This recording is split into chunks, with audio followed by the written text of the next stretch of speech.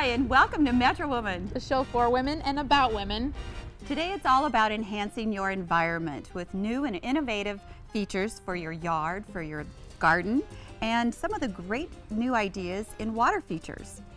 So today we're going to get a little dirty, get some ideas about our outdoor living space. It's time for Metro Woman.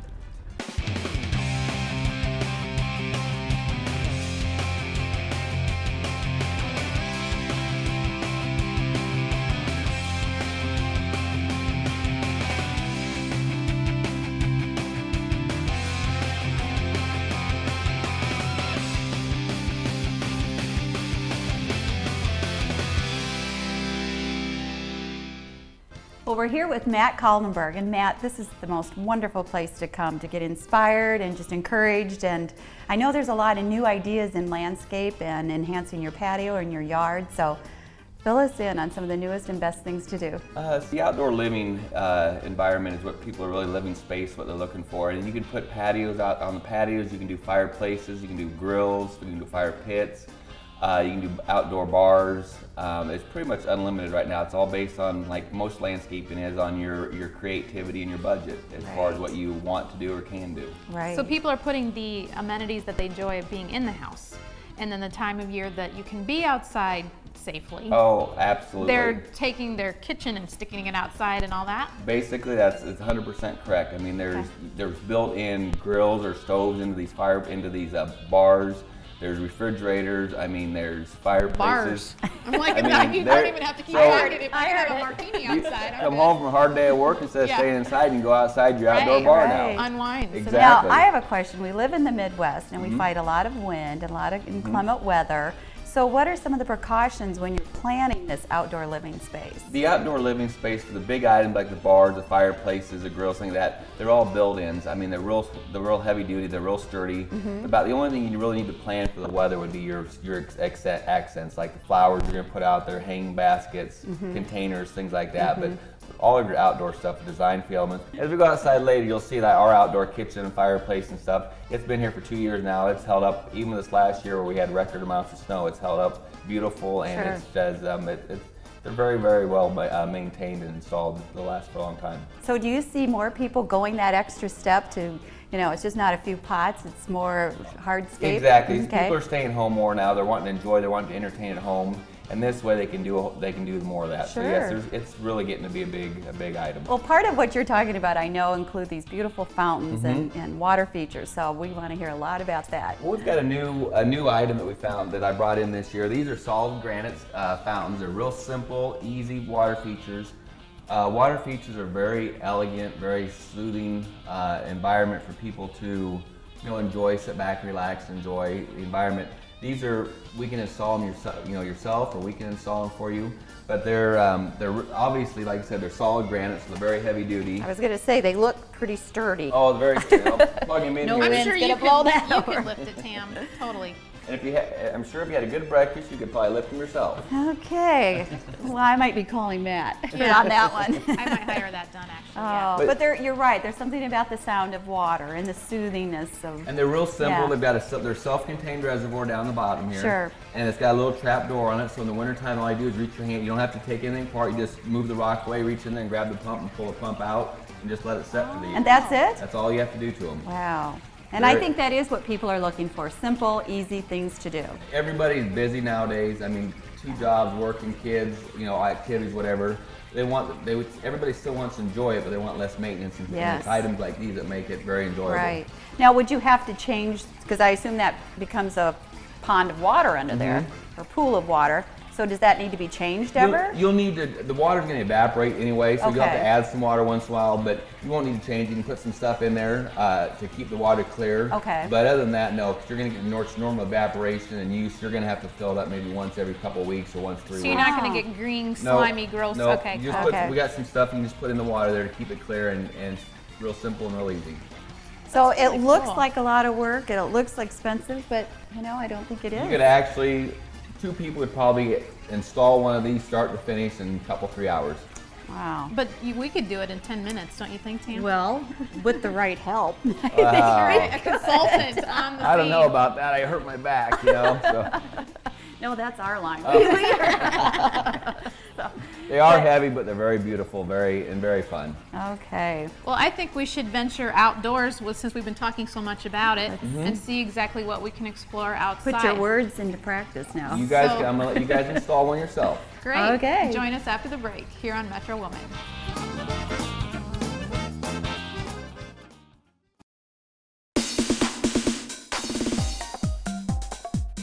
Today it's all about enhancing your environment with new and innovative features for your yard, for your garden, and some of the great new ideas in water features. Okay, Matt, we talked inside that you're going to have us do a water feature because Tam and I are so awesome at stuff outside. Oh, absolutely. So what are we going to do and how do you even approach it? I see a lot of work coming. There's tools, obviously. Well, the tools that, if you're not used to the tools, you'll have to get a little used to them, but we'll work with you, okay? We'll work with you. Okay. That nice fountain we had in there, we're going to bring out here, and we're going to install one out here. Good. So the first thing I'd like you guys to do is you want to grab a rake. Okay. All right. These guys. Those are called rakes. Here, Tam. Got it. Uh-huh. All right. You guys worked these before? I've seen them on TV. So Matt, is my grip and approach correct here or what? It's all up to the end of the user. Everybody uses them different. Well then, so it's all however it works as long as it gets the job done. There you go. Okay. The first thing you want to do is you want to find a nice place in your yard, your backyard, that you want to install this. And lots of times, most people put them right next to like a patio or fountain or a patio or your backyard area, so where they can sit out there, they can enjoy it. There are some people that actually have them out in their other flower gardens because it has an accent out there to bring out the flowers and everything else around it. Okay. But we're going to put one we're going to install one right here. So the first thing you need to do, all right, is rake out an area that's the same size as the water reservoir. Okay. And then this bucket right here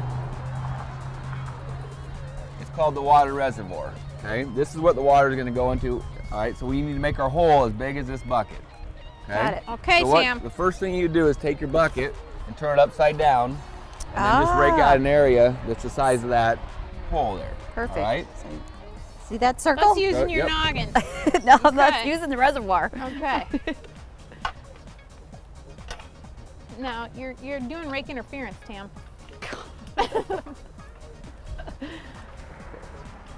Are we doing this properly? You are hired. If you're looking for a part-time job, come on over. And try not to destroy the existing You gotta be plants. careful with the existing stuff. Exactly. Once you get the mulch out, you need to switch utensils. Utensils. Go from the rake to the shovels. Okay. Now you need to dig. All right. Oh. And you just need to dig a hole. Again, what you want to do is take your shovel, your rake, and turn it upside down, girls. And kind of mark it so you have an idea how deep you want to be. Oh. That way you're not just digging down, 20 feet deep and trying to create a swimming pool. Why don't they make the handle like a measuring lines and numbers? That's a good You idea. could invent Hey, that. You could invent that. Invention. Great. Okay, and And this over here In the wheelbarrow. Here, would you like me to move that for you? just a bit. Sure.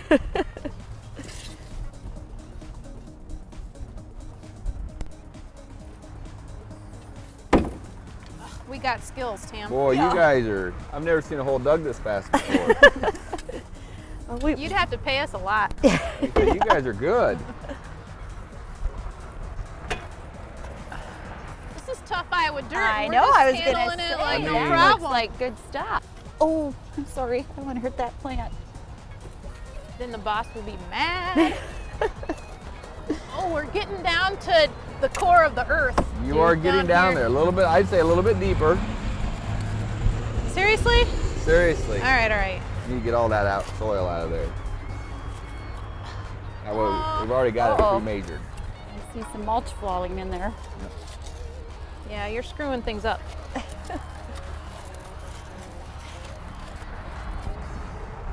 Kind of scrape the sides there. Is it making you crazy to watch us and you can't help? Absolutely. You're trying not to just say, give me the shovel. No, Okay. really. You All right, guys all are right. doing great. You want us to feel good about ourselves. I do. Okay. This is to prove anybody can do this. Anybody can do this, and Well, I that's the truth. want you to have the enjoyment of knowing that you did it yourself. Right. Well, and you've got a point there. I think when people take it I- upon themselves to do it, It's more you take enjoyable. more ownership and enjoyment out It's of it. definitely more enjoyable. Yes. And then you just got to know when you're so mad that you need to have Matt When come to do call it for help. because You just had it with the dirt. And we're always more than welcome to come help if you need to decide it's too much for you. Yeah, before the divorce, before the breakup, call Matt. We'll try to prevent all those problems. And once you think you get close, you can check it, and set it down in there. And you can see it's just still, it's a little tight in there, so we just need to scrape off a little bit more. We want the top of this rim here to be level with the ground. Right. Okay. So you just pull it back out. Okay, Sonia. All right. We're just getting the edges scrapey a little bit. This stuff, the loose stuff. All right.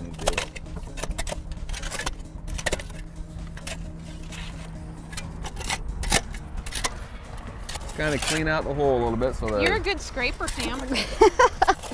I'm kind of a scrapper is what I am.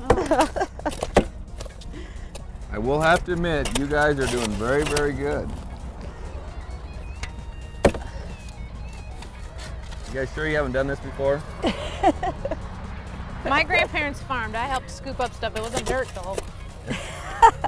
This just does not smell. But it's good for the dirt, I bet. It was a good fertilizer, you betcha. I'd say we're almost there. Getting but just closer. Get a couple more scrapes off the side there. Man, you're just going after that scraping. Well, He wants to see the finished I'm product. following directions. I think she had a frustrating weekend. You were good in school, weren't you? You followed directions. She was. Well, we're going to keep making sure that this fits exactly and just come back after the break and see if we actually accomplished our goal here at Metro Woman.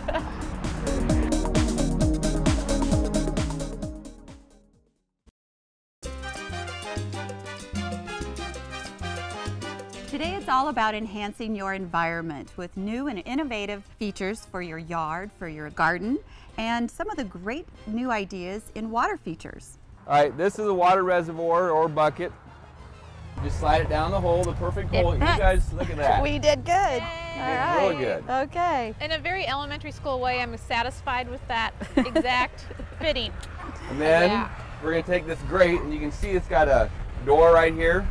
So in the winter time, it's real simple. Just reach down in here, pull out your pump, and that way you can just leave everything in here. Gotcha. You just set it down over here, because this is what's going to hold the fountain. The Oh, fountain's going to sure. sit on here. Sure. And then we have our You're green. saying sure like you And know. seeing as how this is a granite fountain, I suspect that's pretty sturdy. That's very sturdy, absolutely. Then you've got this green mesh here, which will help keep your rock and everything. You just lay it down on here, Okay. kind of tuck it down like this. Okay? The pump. And here's your pump. Now, question about pumps. Are they Uh-huh. pretty long lasting or do they have to be replaced over time? It's like anything else. It depends on whether you buy a cheap one, a middle one. Okay. I mean, these are warranted for a year. There's some that are 2 years, 3 years, 4 years. The key with this pump here, or any pump for water feature, is to make sure you have the right one that will pump enough water, volume water, up to the top of what you're trying to do. Okay. So if you have a fountain that's like 3 or 4 foot tall, you're gonna need a bigger pump. Sure. Right? And do they ever have to be cleaned or, you know, Usually taken not. care of? If you've got the mesh on here, the matting to protect the water to filter out of no, they won't need to be. Okay. You know, but if you have something like on the pond over here where you've got debris and stuff on there, we have a skimmer that actually skims it, and you got to clean the skimmer out all the time. Okay. So depends on what you're doing. all right? On this pump here, this is just screws down on here. This piece here, just put it on here. And this is the flow control valve here. So you can control if you want more water coming up or less water coming up. There's just a little flow right here, and you just turn this up or down. Right. And that's all there is to it. So once the green mesh goes on, now what you do is cut a little hole about the size of a $50 for the hosing for the fountain to go down through. Now that that's done, the next thing is the hardest part of this whole job besides digging the hole is to move the fountain over onto your water reservoir. I have a very sturdy gentleman here named Rob who's going to help me move this. I think we're out of the picture on this, What? which is What? good. It'd be sad if he doesn't get to be on the show. Get out of their way. Oh my gosh. I think You just place it how you want on the on your reservoir there. We totally could have done that, but we thought you guys look great doing it. Then what you're gonna do is you want to take your hose, first thing, and you want to shove it down through that little hole that you made.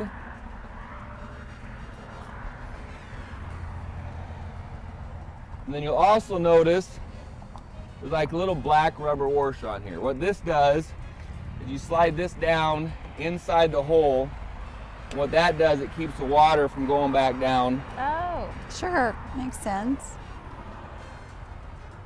And you just slide it down like that. Okay. Then you take your pump, you got your hose here, and you take your pump and just slide the hose right on there. Then you just slide it down into the water reservoir.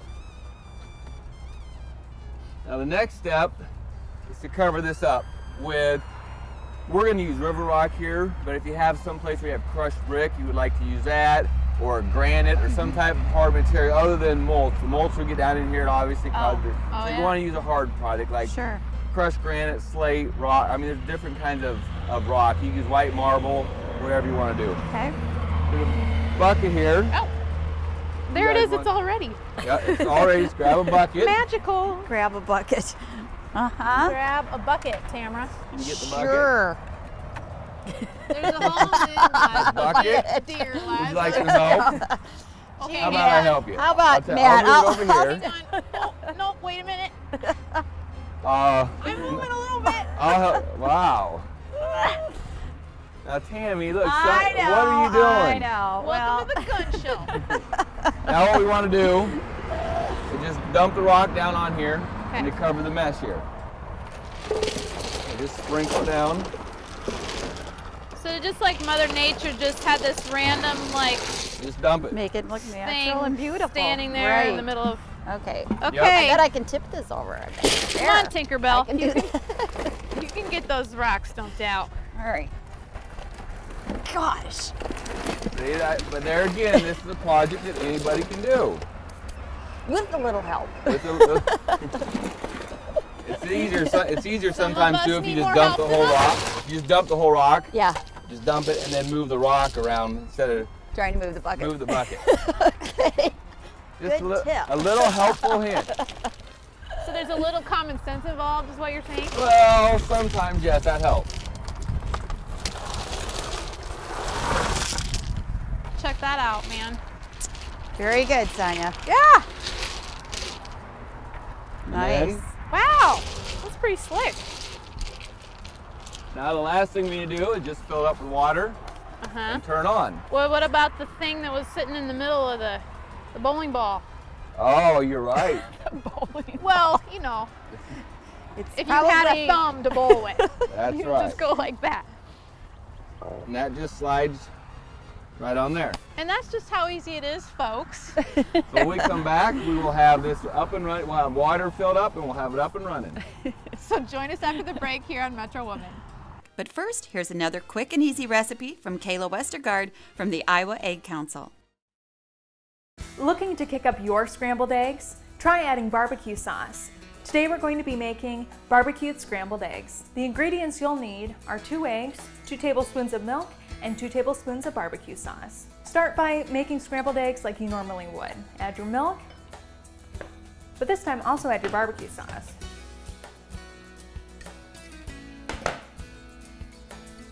Mix well.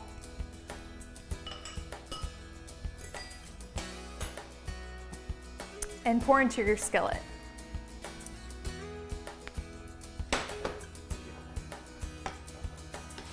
Now, barbecue sauce isn't the only thing you can add. Try adding a hot sauce, a salad dressing, or that special secret ingredient. Anything goes with scrambled eggs. When we come back, barbecued scrambled eggs.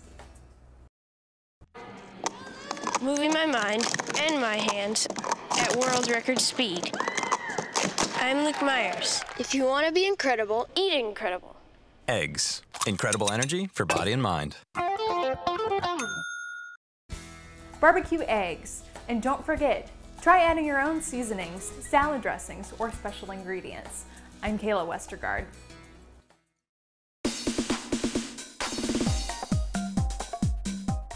as we're all done, we've got the water reservoir all filled up. Now, time for your hard work to be enjoyed. Just plug it in. Okay. Ta-da! Okay, let's make sure we're matching here. Did it work? And there you go. Good job, Matt. You Yes. guys did good. And Teamwork. there again, we can always adjust that flow. You know, we talked about earlier. So we've got a few more questions for you. Oh, great. Well, how about we go inside our beautiful greenhouse, all the flowers, and let's talk about it in there. Sounds good. All right. Well, Matt, you gave us so much wonderful information outside, but many of us are still planters, planter people. So tell us about these cool pots and the advantage of them. They're called environmentally friendly planters. These are kind of they're a self-watering planter. What they do, they have a reservoir in the bottom, so as you fill it up, like most planters, the water runs out the side. You can see there, most water runs out the side and it's a waste of water. Right. These, the water stays in here, and then as the dirt gets dry, it soaks back up into the dirt, so you don't have to water as much, and you save water. So they're very environmentally friendly. Very practical sense. And the pots themselves are made out of a composite of some Yes, sort? yep, just a nice little composite material. And you can leave it outside all year. Yes, you don't have you to can. worry about it. Yep. Okay. Wow, good choice. And look at this. And that's kind of a finished product over there. Like I said, you can come in here, we got 100 different flowers to choose from, and you can kind of just mix and match, or we'll help you plant too. Well, and there are a lot of new ideas about different plants to use. So what are some of the newer varieties out there? Well, this isn't really a new variety, but just real quickly, something like this, since it's taller, you'd want a little bit taller plant. You could do like a spike in here, and then fill in with some patience, pansies, some other stuff down below here. Sure. One of the newest varieties right here, these are called sun patience. All right, they're actually impatiens for the sun, and they love the sun. They're the new variety that came out, and you can see how lovely they are. Very, very pretty. They are, yes. But that's one of the newer varieties that I think we found this year that I really enjoy, that we carry in. So important to visit a nursery and really research and take time in picking your plants, because there's a lot of new things out there. Every year there's tons of different things that come out. Great. We've learned about that and what a rake is today. And a few other good things Got a lot of too. good tips. Well, thank you so Thank much. you. Matt, We've for enjoyed having it a us lot. Again. Again, yes. I'm glad you guys could come out. Thank you. Newest information. Our pleasure. If you have any show ideas for us, please visit our website, www.metrowoman.tv, and let us know what you'd like to see. And Thanks for watching.